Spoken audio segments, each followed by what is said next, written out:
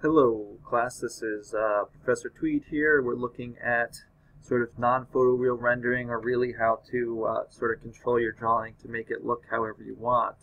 What we're going to do first is we're going to break this into a series of images and stack them up in layers. That's sort of the first important step. And the first one I'm going to look at is materials and materials only. So I'm going to go to my 3D mode. If you aren't already there, click on it. I'm going to go to Scene. And what I'm going to do is I'm just going to uncheck shadows. So I'm going to click that off, and we can see the shadows are still on, but we still have the sort of lighting effects, which is going to be nice. And I'm going to start rendering this.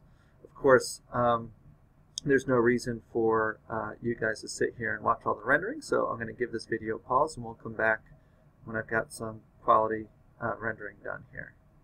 Alright, my image finished rendering, so I'm going to do what I would do in any case where I did a rendering. I'm going to come to Layers, I'm going to select everything, and I'm going to copy it, and I'm going to paste this rendering as a new layer, just so I can get that nice and saved, and I can move that into place for alignment purposes right on top of that guy there.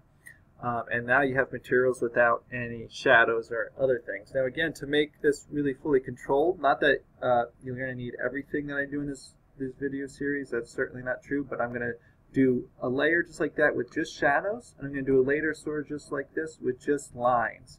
I'm going to go to different videos for those, especially for shadows, because there's a few things, and even lines, there's things that we can do. We're going to do things more than just a simple cut and paste. Once we cut and paste them, we can do things with them, and we could do things with this layer as well, which we probably will eventually. So I'll cut this video short, and we'll go on to just looking at just shadows.